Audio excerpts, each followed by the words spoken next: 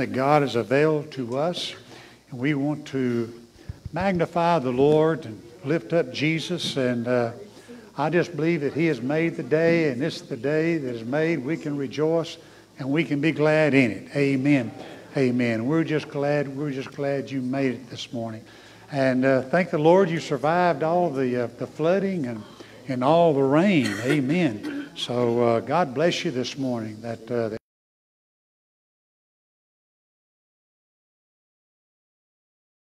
I was Wednesday night whenever I was going home. When I was going home, I noticed it was different locations. I saw that there were some dogs and cats and cows and different animals. They were lining up two by twos. They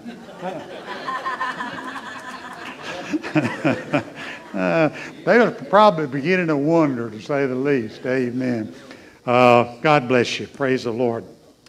We're glad you're here again. The Lord bless you. We're going to be going to the Lord in prayer in just a little bit, asking God is going to touch you to minister into needs, and we'll update you on one or two and add one or two. So thank the Lord for the opportunity that availed us that we can be here this morning.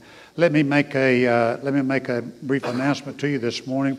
We've been talking to you about opening up our Wednesday evening ministries. Besides the youth do have their ministries over on Wednesday evening. But what we're going to do is, starting this coming Wednesday evening, we are going to open it up to our missionettes and Royal Rangers. Now, understand, we're going to have our teachers. Now, I know that Brother Benny is our Royal Rangers, our teacher, and he's going to be there. And I know that Sister Lori is missionette's teacher. So we do have a couple of teachers are going to be there. I understand it's been almost a year and a half, and that there's not been any ministry over there. But we're just going to have to give it a little bit of time. Don't be too impatient. And I think that it's where that we can open it up somewhat. The biggest issues that we're having with this coronavirus and with the COVID thing, it was not as much in young people as it was in the older people anyway. So we want to open that up. And we need to be a ministry to those that are on outside. It may take a little bit to get on the back end, get back into focus where it needs to be. But I think we're the church of the Lord Jesus Christ, and we are the witness of the ministry that is here in Mulberry and also the surrounding areas.